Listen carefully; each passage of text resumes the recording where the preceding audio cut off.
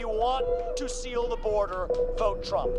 If you want to restore law and order in this country, vote Trump. If you want to defeat the deep state, vote Trump.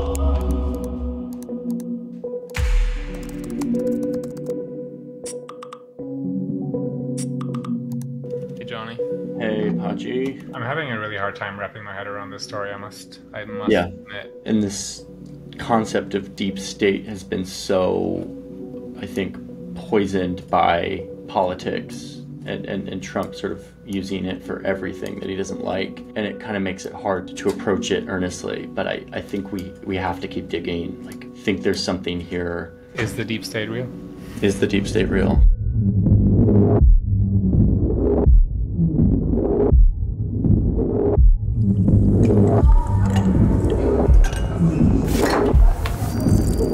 There's this moment in the 60s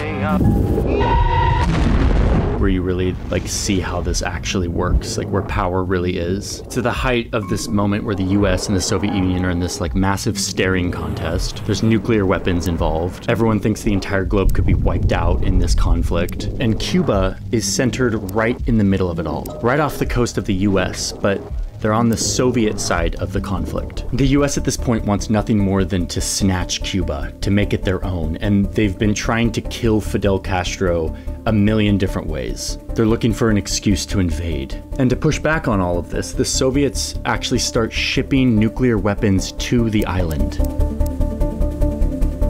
The US has no idea, until one day, a spy plane is flying over the island and they snap this wild photo. I mean, it doesn't look like a wild photo, it just looks like a random field in Cuba. But you zoom in and you see canvas tents, trailers, missile launch equipment. I mean, the US government immediately knows what they're looking at here. The world's most destructive weapons are actually hiding under these tents, ready to launch, sitting right in the United States' backyard, right off their coast. Nuclear war 103 miles away. Within the past week, unmistakable evidence has established the fact that a series of offensive missile sites is now in preparation on that imprisoned island. It's a crisis, a Cuban missile crisis. And one man in Washington, D.C. suddenly has a really difficult decision to make. Everyone around him wants him to invade Cuba, but he's not sure. Okay, but here's the kicker of the whole thing.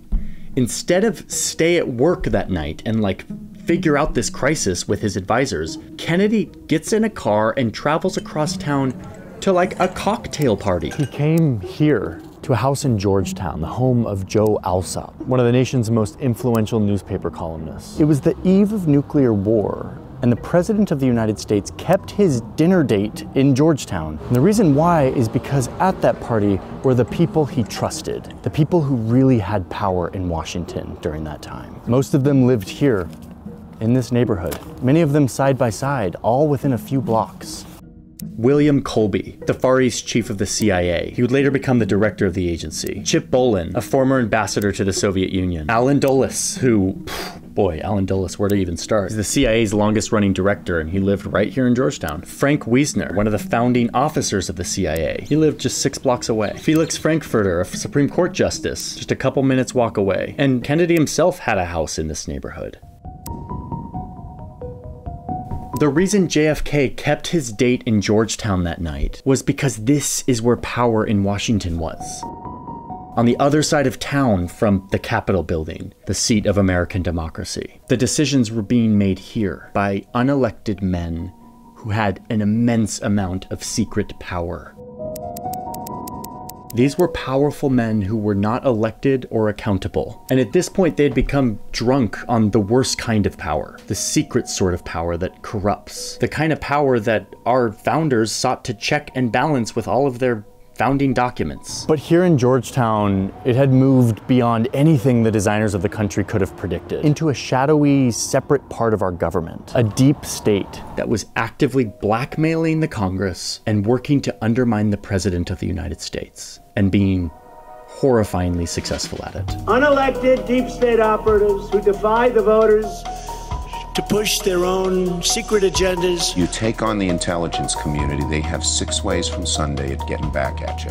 So even for a practical, supposedly hard-nosed businessman, he's being really dumb to do this. As far as I know, we don't engage in assassinations and kidnappings and things of that kind. I do think there have to be serious questions raised about some of the foreign policy blunders that this country has had over the last 20 to 25 years. There's some truth in the idea that there is an ongoing group of people who continue the work of government as administrations come and go. Is it possible for these entities to go rogue? Absolutely. Was the agency involved in the kind of domestic surveillance that has been portrayed in the news reports? My feeling is that it has not. Okay, I'm doing this. The deep state. Is the deep state real? And if so, what is it? Before we do that, I want to take a moment to say thank you to our sponsor. NordVPN is a longtime sponsor of our channel. We couldn't make this work if we didn't have sponsors like Nord. NordVPN is a tool that we use to surf the internet more securely. A VPN allows you to connect to the internet in more secure ways, or to route your connection through a different country, which has all kinds of benefits, like being able to watch media that's available in other countries, and even get discounts on certain things that are more expensive in the country you live in. But most people use NordVPN as a threat protection tool to block annoying ads, intrusive ads, or invasive trackers. The internet has become very sophisticated, and there's a lot of secret stuff happening when you are surfing the web. Nord helps make that more secure, blocking the stuff you don't want and allowing you to feel safe while on the internet. Nord protects you against malware, password attacks, phishing, QR code scams, ransomware. It is an all-around protection tool that makes life on the internet much safer, in addition to having these other benefits. I use Nord a ton when I travel, and I use it when I'm accessing sort of more sensitive websites. Nord also has other useful tools like NordPass, which is a password manager. You can get this together with NordVPN if you choose the complete plan at checkout. So thank you, NordVPN. There's a link in my description. It's nordvpn.com/JohnnyHarris. When you click the link, it helps support the channel, but it also gets you in a nice big discount and 4 extra months of free NordVPN when you sign up for the 2-year plan, and a 30-day money-back guarantee. And you can start using NordVPN today at a discount. Thank you, NordVPN, for sponsoring today's video. So, we ready, Nick? We're good. Okay, sweet. Podgy, are you on the board over there? Here we go. Thanks. Okay, if you can hear us. Where do you want this? Could you start by introducing yourself, who you are, and what you do, and what your relationship to this topic of the history of the CIA is? Yeah, so my name's Jefferson Morley. I'm a journalist in Washington. I've been a journalist in Washington for the last 40 years. In the old days, spy agencies were a war thing. When the US was at war, it would set up an international spy operation to best wage that war. And then when the war was over, they would pare down or totally get rid of the spy agency. The thinking here was that a spy agency took up a lot of resources and threatened civil liberties. There's a lot of power concentrated into a bunch of unelected people. Worth it during war, not worth it during peace. But then the biggest war of them all came to America's Pacific doorstep, and it changed everything.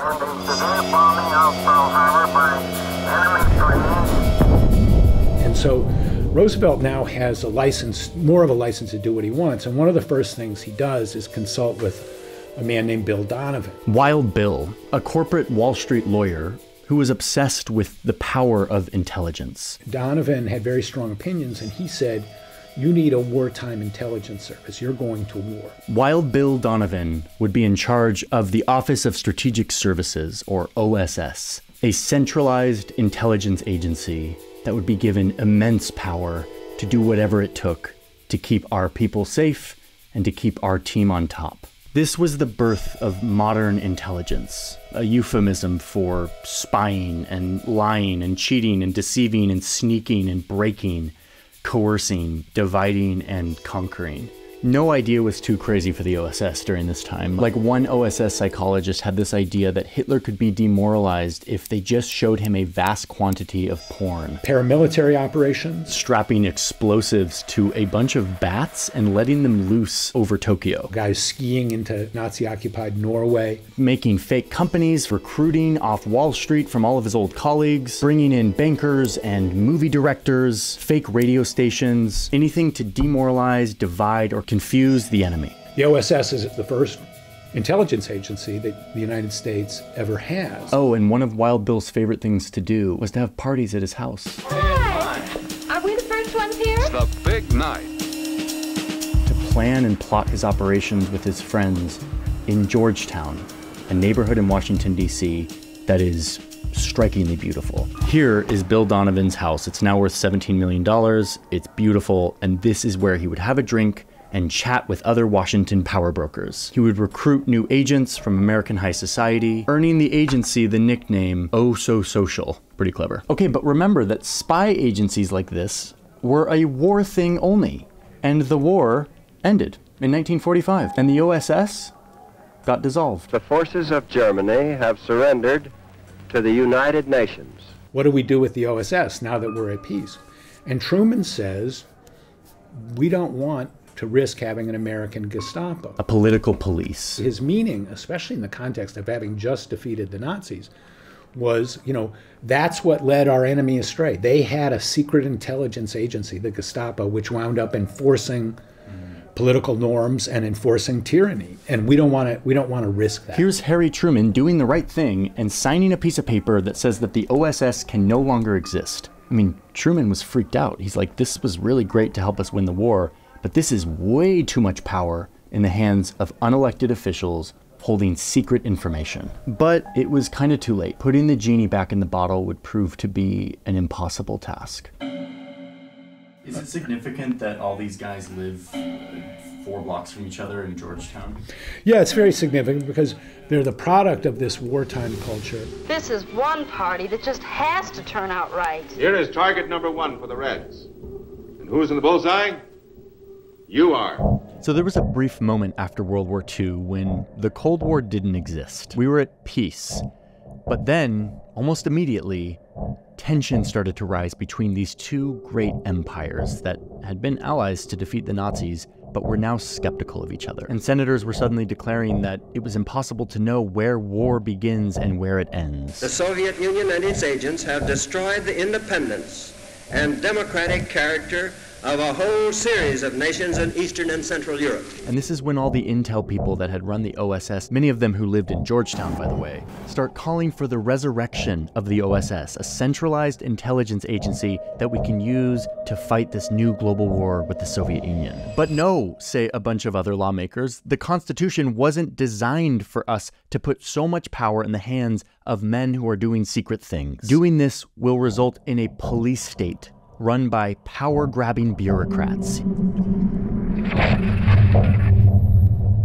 Too much power to military leaders and their insatiable appetite for more money, for more men, and more power, whatever the cost to democracy. Truman's mind changed. And what changed Truman's mind was the growing confrontation with the Soviet Union. And soon the papers were signed and a new agency was formed. The Central Intelligence Agency, the CIA. When Truman signs the National Security Act, he says, we have to be careful that we don't have an American Gestapo. So that thought is still on his mind. The CIA was the big, shiny new weapon of the United States in the Cold War. And their mission was to, quote, gain and distribute intelligence and to perform, quote, other functions and duties related to intelligence affecting national security.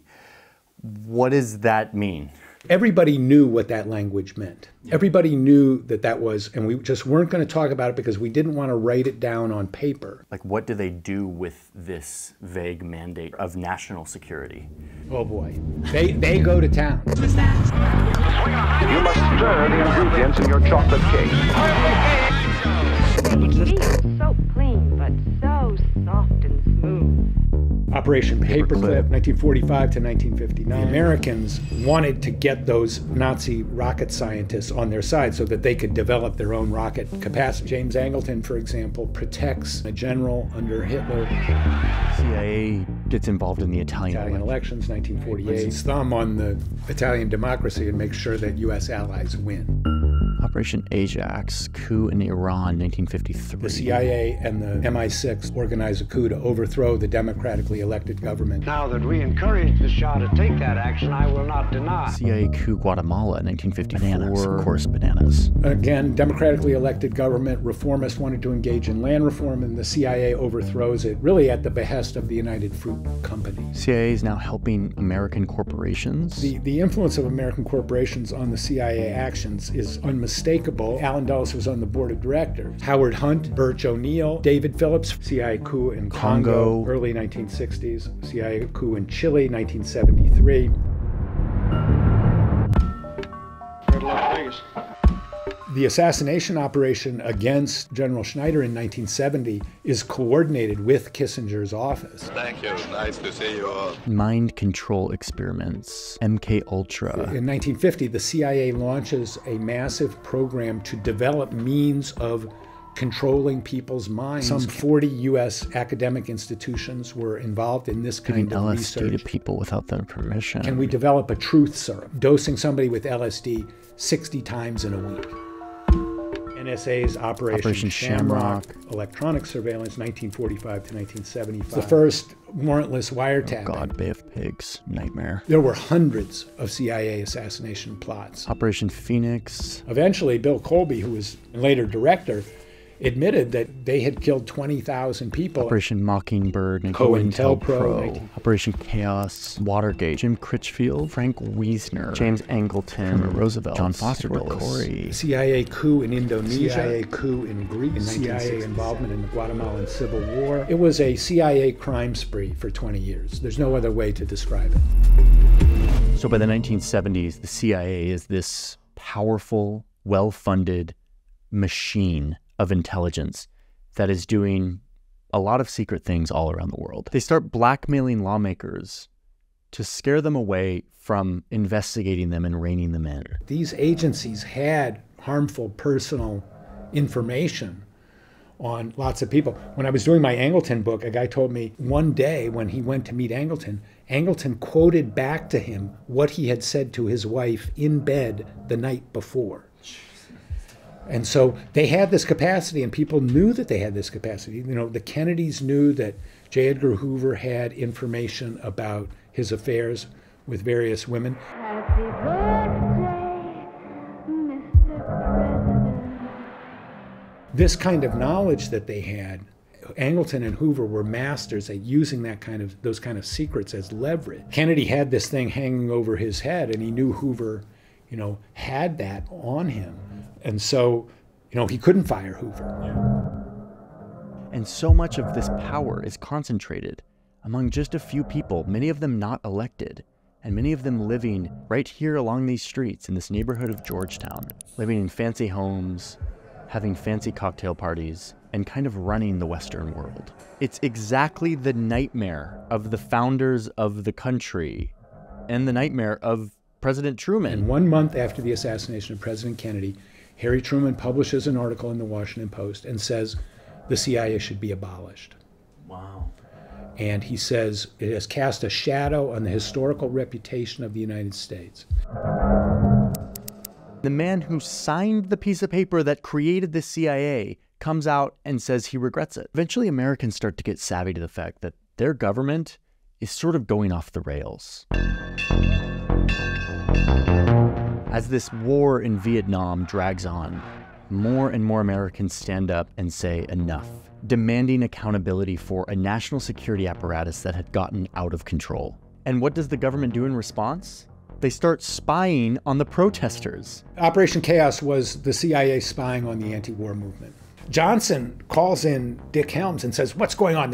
Communists have to be behind this. And so they start infiltrating the anti-war movement. And they come back in about a year and they say, well, Moscow and the North Vietnamese, they really like this anti-war movement, but it's not controlled by them. It's not funded by them. It's pretty much an American thing, But that doesn't change anything. And chaos continues to grow. And eventually, by 1970, there's 30 officers working on it, hundreds of agents. And, the ostensible purpose of chaos, to detect a foreign hand, chaos was in existence for 7 years. Every time they were asked to report on it, they came back and said, it's not foreign controlled and it's not foreign funded, which was obvious to anybody who was involved in the anti-war movement. There were a lot of people inside the CIA saying, we're spying on our wives and kids, basically. They're going to the demonstrations and we're reading the reports at night. We shouldn't be doing this. Are we trying to exterminate an entire people?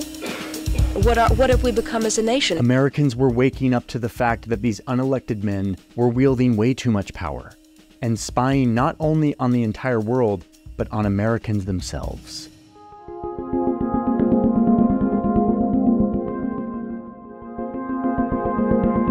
We have been victimized by excessive secrecy, not only with respect to the failure of the Congress in the past to exercise proper surveillance over intelligence activities, but also excessive secrecy has created this kind of mischief within the executive branch. Senator Frank Church helped lead the charge of taking all of these secrets and excesses and thrusting them onto the national stage and shining a light on them. There has never been a full public accounting of FBI domestic intelligence operations. The American people are learning, for the first time, just how bad this was. 800 witnesses, 10,000 documents. Their secrets were shared. CIA, FBI, NSA, assassination plots. Does this pistol fire the dart? Yes, it does, Mr. Chairman. When it fires silently? Almost silently, yes. Spying on Americans. A wholly comprehensive listing of everything those people thought or did on any subject you can imagine they're having a concern with. Targeting people like Martin Luther King Jr. and other civil rights or feminist activists. Bureau agents were told to attack the New Left by disinformation and misinformation. Anti-war protesters were spied on, intimidated. COINTELPRO is the name for the effort by the Bureau to destroy people and to destroy organizations, or as they use the words, disrupt and neutralize. The Bureau went so far as to mail anonymous letters to Dr. King and his wife. King, there is only one thing left for you to do. You know what it is. You have just 34 days in which to do it. You are done. That was taken by Dr. King to mean a suggestion for suicide, was it not? That's our understanding, Senator.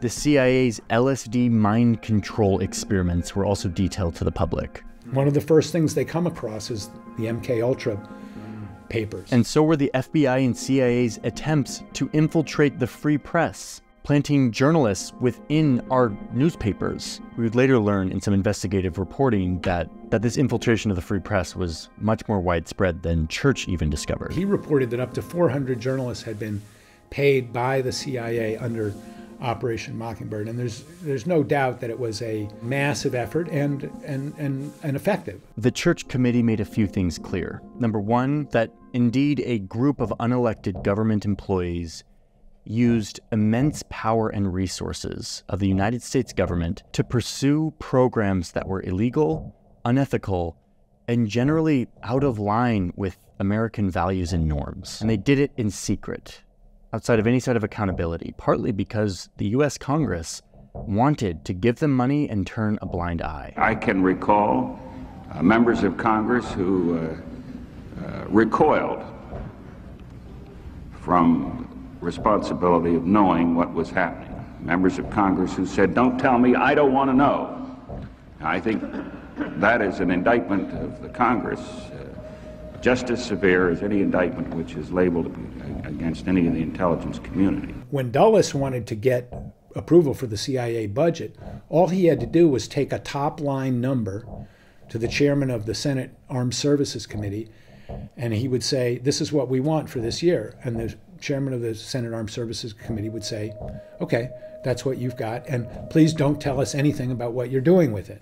And so there was no internal challenge to this world of CIA people. But here's the other thing that is so crucial here, which is that when you listen to these hearings, you see people who thought they were doing the right thing, who thought that they were doing what they needed to protect the country during a very scary time. After a 30-year period, all of a sudden you woke up one morning and here was this creature that had been created that no one along the line had ever really contemplated.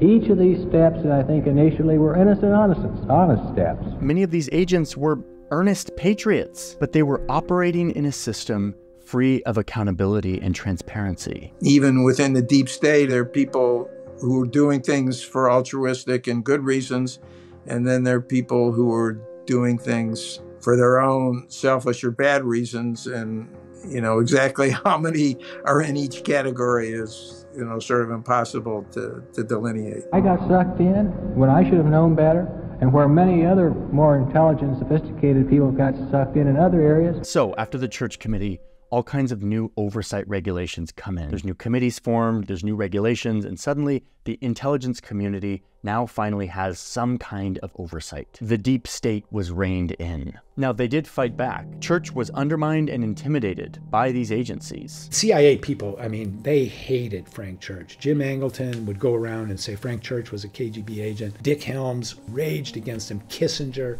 They couldn't believe that U.S. intelligence was being opened up. On the other hand, Americans were like, oh my God, this is what was being done in our name. But overall, this is a story of American democracy doing what it's supposed to do, rein in the worst impulses of humans with power, and in the process, avoiding disaster, at least for a few decades. One of you is about to be elected the leader of the single most powerful nation in the world. Have you formed any guiding principles for exercising this enormous power? When it comes to foreign policy, that'll be my guiding question. Is it in our nation's interests? Peace in the Middle East is in our nation's interests. Having a hemisphere that is free for trade. There are some very, very sketchy details reaching us here at Sky Centre, important enough to bring to you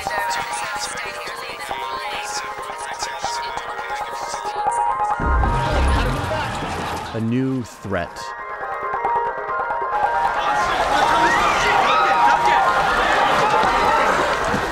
And a new call to give power to professional spies and bureaucrats to keep us safe by doing secret things. And by passing the Patriot Act, we will make America safer while safeguarding our civil liberties and privacy. And then, of course, new agencies, all with variations on the same name. 9/11 is kind of like a Pearl Harbor. There's this desire, we've been attacked, anything goes, we have to strike back, this is an existential struggle.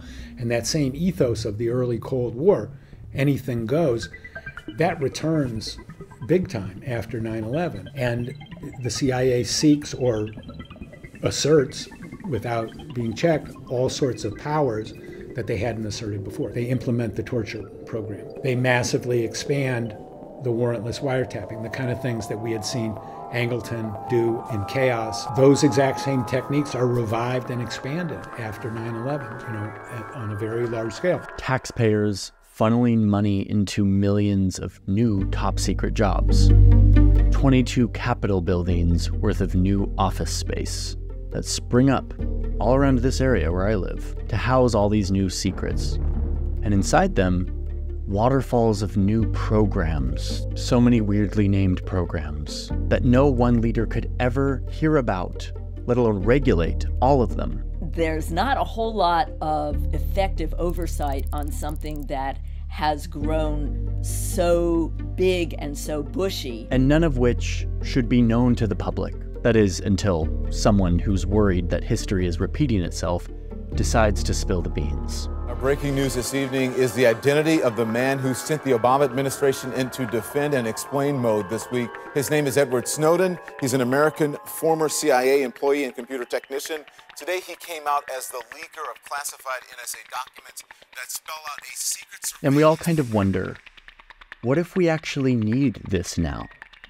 What if we need all these dark windows and top secret PowerPoint decks where they design how they're going to spy on us? What if our safety relies on what happens inside of all these buildings? So we keep funding them. But in doing so, we must at least acknowledge what we're doing here. We are trading a portion of our freedom in exchange for a sense of security. And in the process, we're creating and feeding kind of a new branch of our government power. One that operates outside of this elegant triangle that the founders constructed to trip up the corrupting forces that run the risk of always possessing men with secret power.